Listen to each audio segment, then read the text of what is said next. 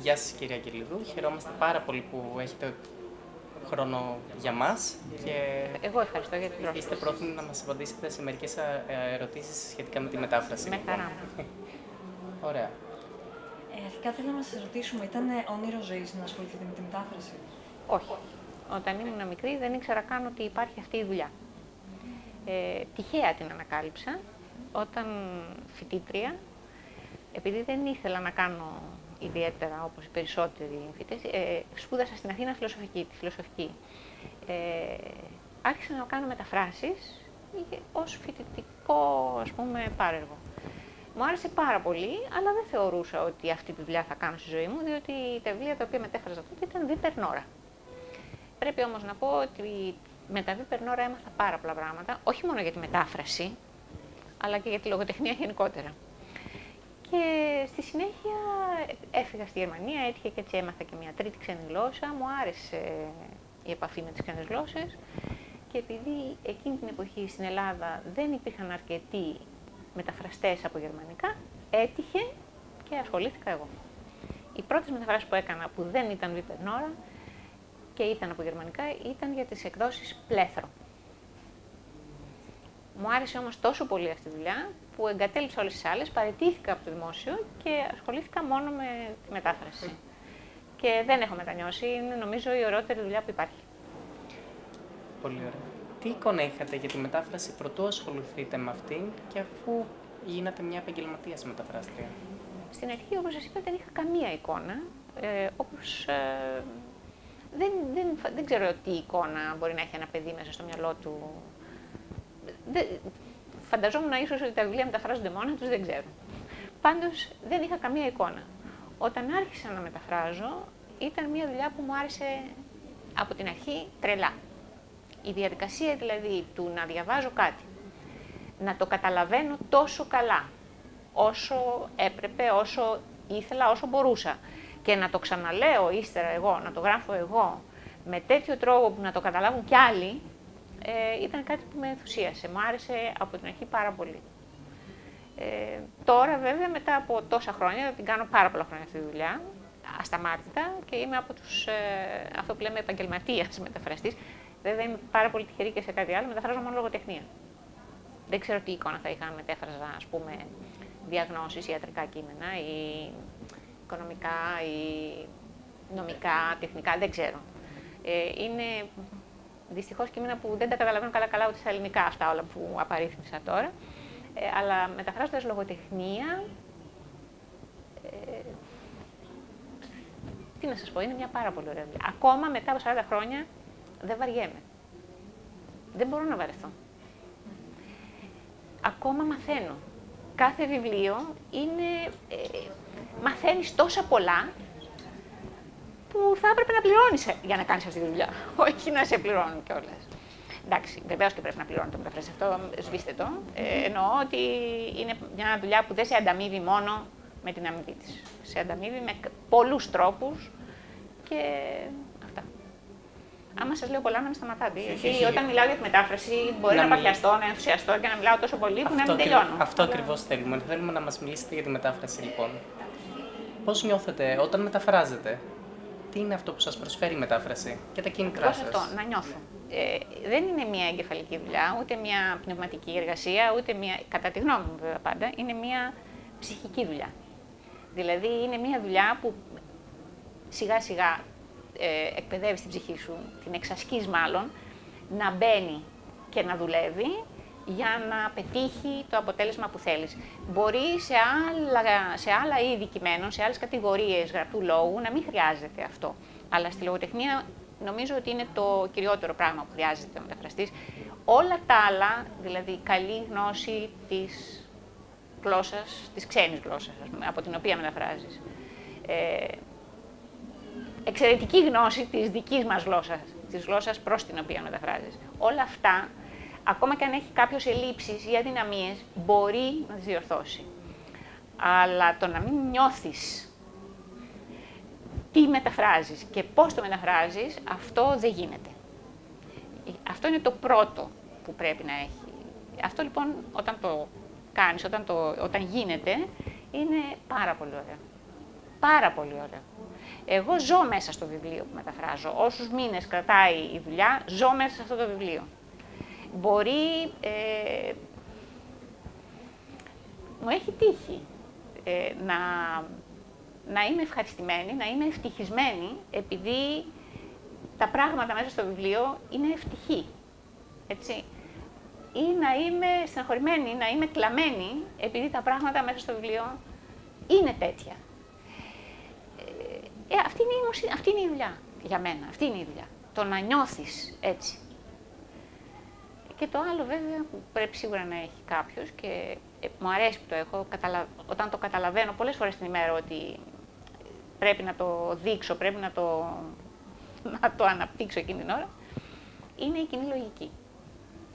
Επίσης πολύ σημαντικότερο προσώνα που πρέπει να έχει κανείς από την καλή γνώση της ξένης και της δικής του γλώσσας. Δηλαδή η κοινή λογική είναι το α και το ω στη μετάφραση. Γνωρίζετε πολλές γλώσσες. Ναι, δεν τις μιλάω όλες στον ίδιο βαθμό. Δεν είναι όλες οι γλώσσες μου το ίδιο καλές. Ας πούμε, στα γερμανικά έχω υπάρξει παντρεμένη. Δεν μπορούν να συγκριθούν οι άλλες γλώσσες που τις ξέρω. Μπορεί να τις ξέρω περισσότερα χρόνια. Αγγλικά και γαλλικά ξέρω πολύ περισσότερα χρόνια. Μετράω στη ζωή μου πολύ περισσότερα χρόνια. Ακόμα και περισσότερα βιβλία από ότι γερμανικά. Αλλά στα γερμανικά έχω υπάρξει παντρεμένη. Οπότε, ναι. Και δεν είναι όλες οι γλώσσες ίδιες, δεν είναι όλα τα ζευγάρια ίδια. Και κανείς περνάει, ακόμα και ένας μεταφραστής, περνάει φάσεις στη ζωή του που θέλει μία γλώσσα περισσότερο από τις άλλες. Εγώ το νιώθω αυτό έντονα. Δηλαδή υπάρχουν φάσεις που λέω, Θεέ μου, αυτή τη στιγμή θα ήθελα αγγλικά.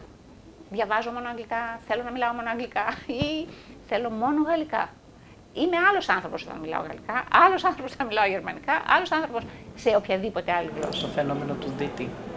Το φαινόμενο του δίτη.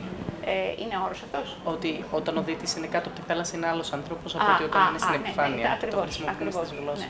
Το ίδιο ισχύει και με τη γλώσσα. Δηλαδή, αλλιώς αισθάνεσαι και αλλιώς σκέφτεσαι σε κάθε γλώσσα. Ποια είναι η σχέση σας με τους συγγραφείς με τους οποίους μεταφράζετε? Να σας πω, είχα την τύχη να μεταφράσω και πολλούς ζώντες συγγραφείς. Εκεί μπορούμε να μιλάμε για ένα άλλο είδος σχέσης. Γιατί και με τους πεθαμένους και πάλι έχεις μια σχέση. Άμα μεταφράσεις ας πούμε, έχω μεταφράσει πάρα πολύ Ιόζεφ Ροτ. Είναι από τους Γερμανούς, γερμανόφωνους να πω πιο σωστά, ο αγαπημένος μου. Είναι μια σχέση. Αλλά είναι αλλιώς και η σχέση με τους ζωντανούς. Έχω μεταφράσει πολλούς ζωντανούς. Όχι μόνο Γερμανούς και άλλες εθνικότητες. Προσπαθώ πάντα, όταν είναι ζωντανός ο συγγραφέας, προσπαθώ να έρχομαι σε επαφή μαζί του. Δεν είναι όλοι δεκτικοί. Δεν είναι όλοι το ίδιο προσιτοί. Καλές σχέσεις. Όταν μπορώ, έχω καλές σχέσεις με τον συγγραφέα μου. Πώς είναι να μεταφράζετε το Μαθμάν, ας πούμε, ένα τόσο σπουδαίο συγγραφέα? Και όχι μόνο. Όχι μόνο, απλά ανέφερα ως παράδειγμα. Τι εννοείται πώς είναι? Πώς μου φαίνεται εμένα, πώς νιώθω? Ναι. Εξαρτάται από το ποιο έργο. Δηλαδή, Τσβάιχ, ας πούμε, που επίσης έχω μεταφράσει αρκετά, είναι αλλιώς όταν μεταφράζει κανείς τη σκακιστική νουβέλα, αλλιώς όταν μεταφράζει το αμόκ, είναι αλλιώς ο Τσβάιχ ο ίδιος. Αλλιώς όταν μεταφράζει κάποια από αυτές τις βιογραφίες, τις ιστορικές, τις μυθιστορηματικές που έγραψε, είναι αλλιώτικο το έργο.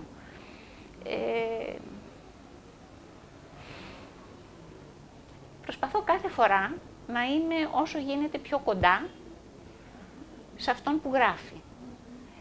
Αυτό σημαίνει ότι δεν αντιμετωπίζω το συγγραφέα με δέος ποτέ.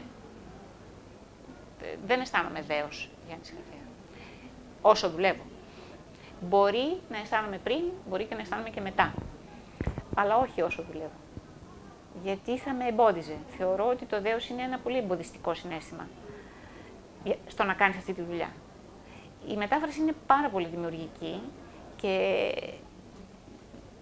αυτό όχι με την έννοια του καβαλημένου ανθρώπου που θεωρεί ότι η δημιουργία είναι το υπέρτατο, αλλά με την έννοια την πάρα πολύ ταπεινή. Δηλαδή, είναι μια δημιουργία που σε ασκεί και στην ταπεινότητα. Ξέρεις ότι όσο καλό και αν είναι αυτό που θα δημιουργήσεις, έχει μια ημερομηνία λήξεως.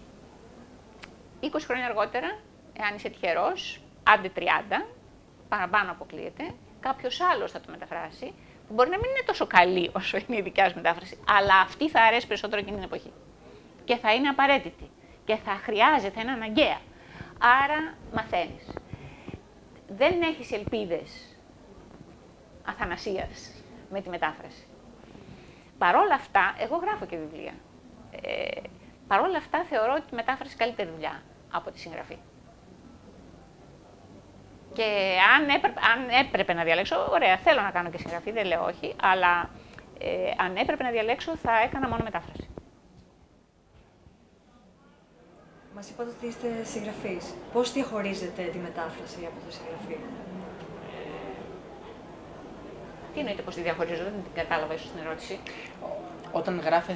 Όταν γράφετε κάτι, σκέφτεστε ως μεταφραστής, ότι αυτό ίσως μεταφραστεί, ίσως όχι? Βέβαια. Αυτό πρέπει να σας το πω, δεν είναι μια δική μου σκέψη, είναι μια διαπίστωση, επειδή έτυχε και έχω μεταφράσει βιβλία από πολλές γλώσσες και κάποιες από αυτές είναι σκανδιναβικές, είναι δηλαδή μικρές γλώσσες όπως είναι και η δική μας. Πρέπει να σας πω ότι πάρα πολλοί συγγραφείς πια στον κόσμο γράφουν έχοντας μέσα τους επίγνωση ότι θα πρέπει να μεταφραστούν. Θα πρέπει να μπορούν να μεταφραστούν. Θα πρέπει να μπορούν να μεταφραστούν καλά. Αν θέλουν να έχουν ένα μεγάλο ευρύ κοινό, ας πούμε, να μιλήσουν σε όλο τον κόσμο με λίγα λόγια, θα πρέπει να το ξέρουν αυτό. Και αυτοί το ξέρουν. Οι Έλληνες συγγραφείς αντίθετα δεν το ξέρουν. Διαβάζοντας Έλληνες συγγραφείς καταλαβαίνεις ότι δεν το σκέφτονται ότι θα μεταφραστούν ή όχι. Εγώ το σκέφτομαι. Και δεν ξέρω αν είναι ωραίο όταν σε μεταφράζουν. Δεν ξέρω. Είναι ωραίο. Εγώ έχω αισθανθεί καλά, αλλά έχω αισθανθεί και πάρα πολύ περίεργα ώρες-ώρες. Ενώ όταν μεταφράζω εγώ αισθάνομαι πάντα καλά. Δεν αισθάνομαι ότι είναι κάτι άβολο ή κάτι, ξέρω εγώ, αδέξιο. Αισθάνομαι καλά. Ποιο είδος λογοτεχνικό σας κεντρίζει περισσότερο το ενδιαφέρον? Όλα μ' αρέσουν. Μ' αρέσει πάρα πολύ η παιδική λογοτεχνία. Θεωρώ ότι είναι από τις δυσκολότερες μεταφράσεις που μπορεί να γίνουν. Είναι δυσκολότερη εάν την κάνει κανείς πραγματικά έτσι όπως της αξίζει να γίνεται. Είναι όμως και εκείνη που σου δείχνει τα περισσότερα για την ιδέα που έχει η κοινωνία και ο κόσμος, τόσο για τη μετάφραση, όσο για την παιδική λογοτεχνία, όσο και για τη λογοτεχνία μετά γενικότερα. Είναι το είδος αυτό όπου τα ταμπού είναι πιο δυνατά, οι επιταγές που χρωστάς άμεσα εξαργυρώσιμες, δηλαδή στις ζητάνε πριν καλά-καλά αρχίσεις, οι απαγορεύσεις και οι επιβολές επίσης. Μαθαίνεις πολλά και για τον εαυτό σου και για τους άλλους γύρω σου, όταν μεταφράζεις παιδικό. Ενώ όταν μεταφράζεις ενήλικο, αυτά υπάρχουν, αλλά είναι πιο κρυμμένα. Όσον αφορά την ποιότητα της μετάφρασης, πιστεύετε ότι, πώς πιστεύετε ότι μπορεί να βελτιωθεί?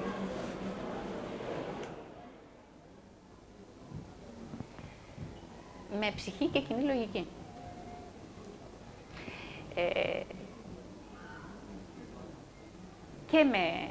Και με μάθηση, σίγουρα. Και με το ενδιαφέρον που υπάρχει πια τα τελευταία χρόνια για αυτή τη δουλειά, διότι πριν, μην πάμε πολύ πίσω, πριν λίγα χρόνια, δεν υπήρχε κανένα ενδιαφέρον για αυτή τη δουλειά. Αυτό που κάνουμε εμείς αυτή τη στιγμή είναι μια ζωντανή απόδειξη του ότι υπάρχει ενδιαφέρον πια για αυτή τη δουλειά. Άρα ναι. Είναι μοιραίο γιατί υπάρχει και μεγαλύτερη ανάγκη πια για μετάφραση. Οπότε είστε αισιόδοξοι για το μέλλον? Απολύτως. Απολύτως είμαι αισιόδοξη. Δεν είμαι ικανοποιημένη από το επίπεδο των μεταφράσεων.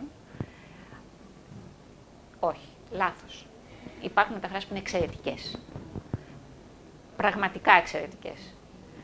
Αλλά υπάρχουν και πάρα πολλές που θα ήταν καλύτερα να μην είναι έτσι. Και αυτό το νιώθει κανείς στη λογοτεχνία. Ωστόσο, είναι και αυτές απαραίτητες. Δηλαδή, θα πρέπει κανείς να το αποδεχτεί ότι κάποιες θα είναι πολύ σούπερ, πολύ καλές, πολύ ξεχωριστές και θα υπάρχει και ένα μεγάλος αριθμός που θα είναι καλές, μέτριες και θα υπάρχουν και κάποιες οι οποίες είναι απαράδεκτες.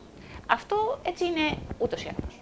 Υπάρχουν βέβαια και άλλα κριτήρια κάθε εποχή. Δηλαδή εμείς τώρα έχουμε άλλα κριτήρια για τη μετάφραση από ό,τι είχε και ο 20ος, αλλά πολύ πιο πριν ο 19ος αιώνας. Μεταφράζουμε αλλιώς πάρα πολλά πράγματα και αφήνουμε και πάρα πολλά πράγματα αμετάφραστα πια. Πάρα πολλά. Αυτά όλα είναι δείγματα του κόσμου γύρω μας. Δεν είναι, ας πούμε, τι να πω, βαθμολογίες αξίας μεταφραστικού έργου. Είναι όμως παρατηρήσεις που τις βλέπουμε, μπορούμε να τις κάνουμε παρατηρώντας γύρω μας τι τρέχει. Ναι. Ποιες είναι οι δυσκολίες λοιπόν της μετάφρασης? Έχετε κάποιο παράδειγμα να μας δώσετε? Δυσκολίες εννοείται, κάθε βιβλίο έχει τη δική του δυσκολία. Εννοείται τώρα τις δυσκολίες που έχει ένα βιβλίο ή ένα συγκεκριμένο έργο ή τις δυσκολίες που έχει ο μεταφραστής ως επάγγελμα. Ό,τι θέλετε. Ο μεταφραστής ως επάγγελμα είναι ένα πολύ δύσκολο επάγγελμα. Δεν υπάρχουν επαγγελματίες μεταφραστές. Εδώ τουλάχιστον στη χώρα που ζούμε και στη γλώσσα στην οποία επίσης ζούμε. Είναι πάρα πολύ λίγοι οι επαγγελματίες μεταφραστές γιατί δεν μπορούν να ζήσουν από αυτή τη δουλειά οι περισσότεροι άνθρωποι. Εγώ νομίζω είμαι από τους πολύ λίγους που έχω ζήσει όλη μου τη ζωή ως επαγγελματία. Και την έχω ζήσει καλά, δηλαδή θέλω να πω, δουλεύω καλά, είμαι ευχαριστημένη. Οι αμοιβές είναι πάρα πολύ κακές, αλλά όχι τόσο ώστε να μην μπορεί κανείς να ζήσει από αυτές. Η μεγαλύτερη δυσκολία, νομίζω, είναι να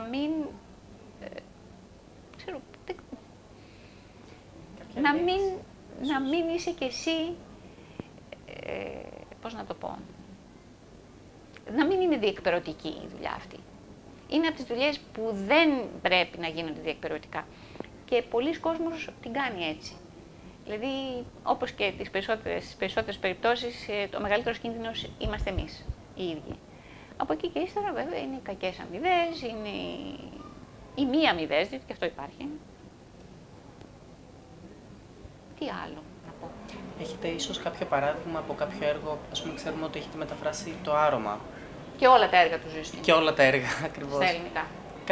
Κάποια συγκεκριμένη δυσκολία για αυτόν τον συγγραφέα, ας πούμε, γιατί είναι και μεγάλος. Ο Ζήσκιν είναι ένας συγγραφέας που δεν έρχεται σε επαφή ποτέ, όχι μόνο με τον μεταφραστή του, με κανέναν. Αυτό είναι ένα εμπόδιο. Βέβαια, όχι τέτοιο που να πεις ότι δεν θα δουλέψεις με αυτόν τον συγγραφέα ή με τα βιβλία του.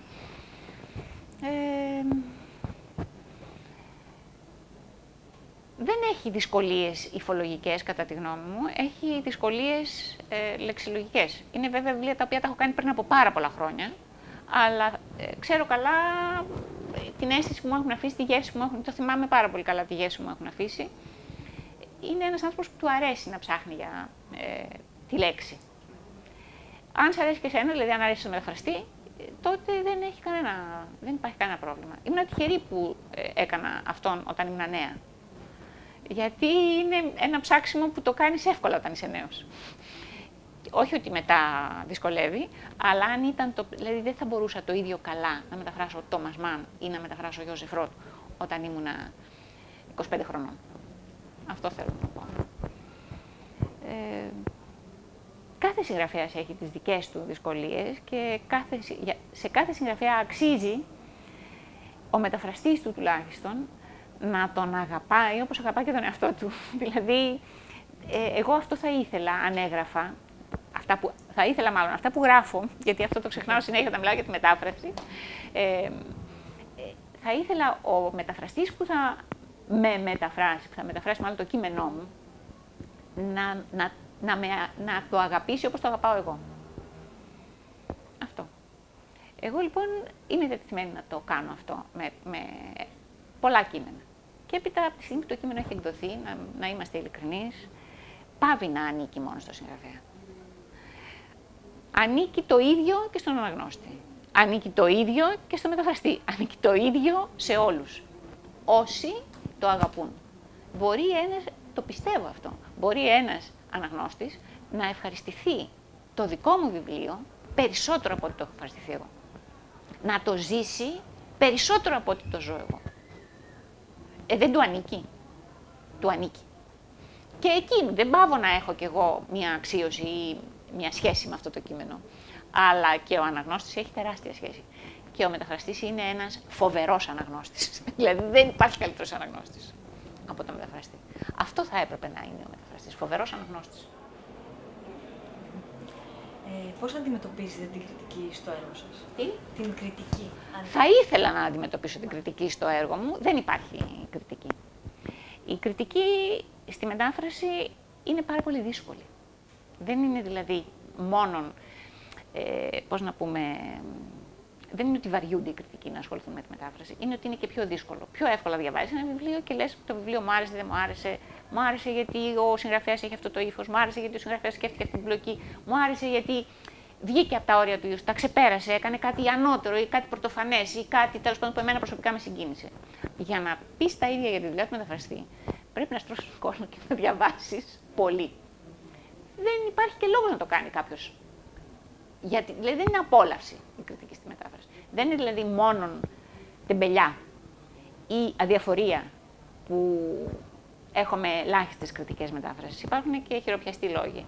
Ωστόσο, όλες οι κριτικές της μετάφρασης, όσες δεν είναι ξεμπρόστιασμα και ξεφτύλισμα, γιατί υπάρχουν και τέτοια, είναι στερεότυπα και κλισέ. Δηλαδή, στην πολύ καλή μετάφραση, ρέει, η μετάφραση ρέει. Αυτό δεν ξέρω γιατί είναι καλό όταν το κείμενο δεν ρέει, ας πούμε. Γενικά είμαι ευχαριστημένη όταν υπάρχει έστω αυτό το κλισέ. Βεβαίως, κανένας δεν θέλει να ακούει κάτι κακό.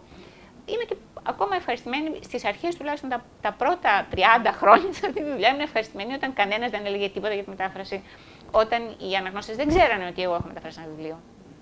Γιατί αυτό θα πει ότι δεν είχαν σκοντάψει πουθενά. Άρα είμαι ευχαριστημένη όταν είμαι στην αφάνεια. Όχι όταν κάποιος μου πλέκει το εγκόμιο. Δεν λέω όχι στο εγκόμιο, προς Θεού, ίσα-ίσα. Πολλές φορές μάλιστα το κάνω και μόνο μου στον εαυτό μου, αλλά για να είμαστε ρεαλιστές και να έχουμε μια σχέση με την κοινή λογική, η δουλειά του μεταφραστή δεν είναι για να ακούει εγκόμια. Αν θέλει κανείς να ακούσει πολλά εγκόμια, πρέπει καλύτερα να γράψει, όχι να μεταφράσει. Η επόμενη μας ερώτηση έχει να κάνει σχετικά με τα πνευματικά δικαιώματα. Κατά πόσο πιστεύετε ότι ο νόμος... Ο νόμος δεν εφαρμόζεται. Εφαρμόζεται δεν ή εφαρμόζεται. όχι? Αυτό είναι, το ξέρουμε όλοι. Ήμουν επί 5 χρόνια στο Διοικητικό Συμβούλιο του ΕΚΕΒΙ ως εκπρόσωπος των μεταφραστών, των επαγγελματιών μεταφραστών, ακριβώς για αυτό το λόγο. Δηλαδή για να πετύχουμε να αναγνωριστούν τα πνευματικά δικαιώματα του μεταφραστή. Τζάμπα κόπος, δεν αναγνωρίστηκε τίποτα.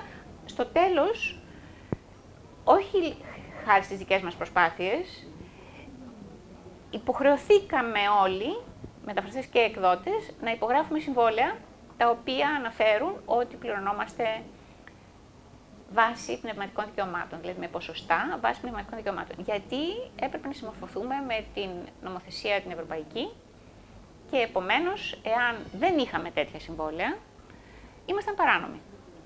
Τώρα όλοι έχουμε τέτοια συμβόλαια που προβλέπουν αμοιβή βάσει πνευματικών δικαιωμάτων, δηλαδή βάσει ποσοστών.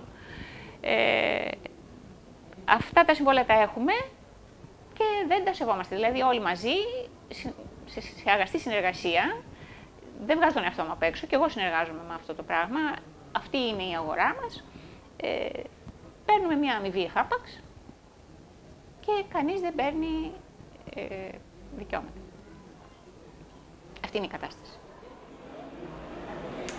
Πόσο απαραίτητη θεωρείτε την επιμέλεια? Αυτό είναι ένα πονεμένο θέμα. Εδώ. Δεν είναι ξεκάθαρη η δουλειά του επιμελητή εδώ. Στην Ελλάδα δηλαδή. Όπως δεν είναι ξεκάθαρη και η δουλειά του διορθωτή. Υπάρχουν επιμελητές διορθωτές που είναι πολύτιμοι. Πολύτιμοι.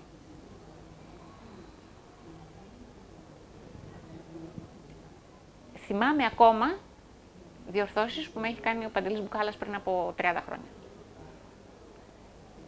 Και μόνον ευγνώμων μπορείς να είσαι σε έναν καλό επιμελητή, γιατί πραγματικά σε σώζει από κάτι που είναι κρίμα να το πάθεις.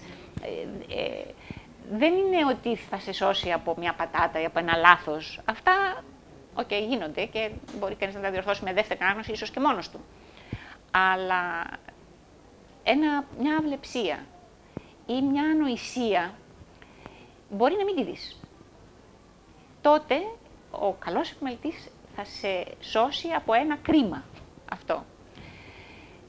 Δεν είναι όλοι όμως έτσι. Υπάρχουν επιμελητές και διορθωτές που για να δικαιολογήσουν την ύπαρξή τους και την αμοιβή τους θα κάνουν πράγματα που είναι από περιττά έως εγκλήματα. Και εκεί δεν είναι ωραίο βέβαια. Αυτό είναι μια δύσκολη, γι' αυτό σε λέω, μια δύσκολη σχέση. Προσπαθεί κανείς βέβαια να συνεργάζεται με αυτούς που κρατάμε την υπόθεση σε ανθρώπινα επίπεδα. Αυτό. Επηρεάζεστε από κάποιον κατά την επιλογή του τίτλου στα βιβλία σας, δηλαδή ποιος αποφασίζει? Ο εκδότης που πληρώνει. Δηλαδή δεν μπορείς εσύ να αποφασίσεις. Εγώ μπορώ να προτείνω ένα συγγραφέα, ένα τίτλο και κάποιοι εκδότες το παίρνουν. Πράγματι θα την ακούμε μετά από τόσα χρόνια δουλειά, έχουμε και τέτοιες σχέσεις. Πάρα πολύ συχνά όμως είναι πρόταση του εκδότη προς εμένα. Και τώρα έχω και εγώ την πολυτέλεια να παίρνω μόνο τα βιβλία που πραγματικά μ' αρέσουν. Που είναι πολύ, πιστεύω ότι μ' αρέσουν, με κεντρίζουν. Αλλά είναι του εκδότη. Δεν μπορείς σαν μεταφραστής να διαλέξεις έναν τίτλο και να ψυχώ θα το μεταφράσω. Ωραία. Και έχω μεταφράσεις τις οποίες τις έχω κάνει για έναν εκδοτικό οίκο και έχει χάσει ο εκδοτικός οίκος το copyright του βιβλίου και η μετάφραση πάει χαμένη. Δεν υπάρχει, δεν μπορεί να την κάνω κάτι, γιατί το παίρνει ένας άλλος και το βγάζει κάποιος άλλος. Και τέλος, θα θέλουμε να σας ρωτήσουμε τι συμβουλή θα μας δίνατε σε νέους μεταφραστές, φοιτητές που θέλουν να ασχοληθούν με τη μετάφραση? Να το απολαμβάνετε, παιδιά. Είναι η ωραιότερη δουλειά που υπάρχει. Πραγματικά είναι η ωραιότερη δουλειά που υπάρχει. Πρώτον, δεν κάνεις 2 φορές το ίδιο πράγμα. Ποτέ στη ζωή σου. Θα πρέπει να τύχει να πέσει μαζί ο ουρανός και η γη και να το κάνεις. Έκανε η Τζέννη Μαστοράκη ξανά το Φύλακα στη Σίκαλη. Εντάξει, μετά από 25 χρόνια. Οκ, μπορεί να τύχει. Να σου τύχει μια φορά στη ζωή σου για ένα βιβλίο από τα όσα έχεις κάνει. Κανονικά δεν κάνεις δεύτερη φορά το ίδιο πράγμα. Αυτό και μόνο είναι. Έπειτα μαθαίνεις ένα σωρό πράγματα. Είναι ένας κόσμος, κάθε βιβλίο είναι ένας κόσμος. Και αν μπορείτε να προστατεύετε τη δουλειά σας. Αυτό θα το ήθελα, γιατί οι ίδιοι μεταφραστές είναι που δεν την αξιολογούν και δεν τη σέβονται τη δουλειά τους όπως πρέπει και φτάνουμε. Δεν γίνεται κάποιος άλλος μόνο να σε βλάπτει. Πρέπει να συνεργάζεσαι και εσύ, να δέχεσαι αυτή την υποβάθμιση για να γίνει. Είναι μια πάρα πολύ ωραία δουλειά, της αξίζει πάρα πολύ καλύτερη θέση, αλλά και έτσι όπως είναι, εξακολουθεί να είναι πάρα πολύ όμορφη. Σας εύχομαι να τη χαίρεστε. Σας ευχαριστούμε πάρα πολύ για τον χρόνο σας. Εγώ ευχαριστώ.